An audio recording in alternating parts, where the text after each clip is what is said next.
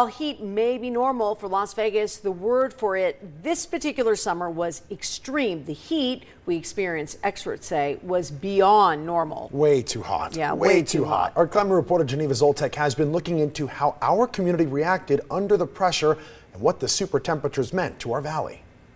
This past summer was dangerous and even deadly to Las Vegans. And now more than ever, community members are looking at how agencies responded to that heat and how it can be improved next time.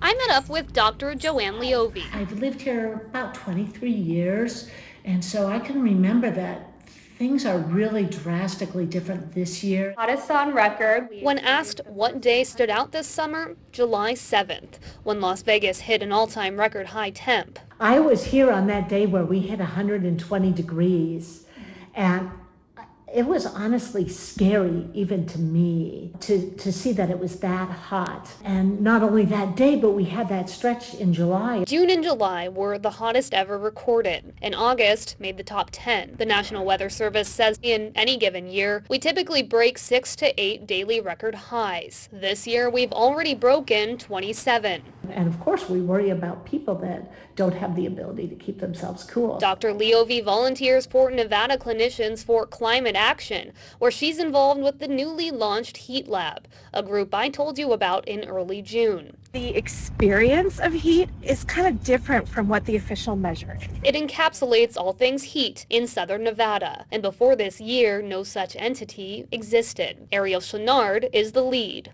Just because, you know, it's only 99 official measure doesn't mean that you can't go outside into certain environments and end up sick. Dangerous and deadly. 402 fatalities linked to heat so far this year. Children, the elderly, those with underlying medical conditions, and outdoor workers are some of the most at risk.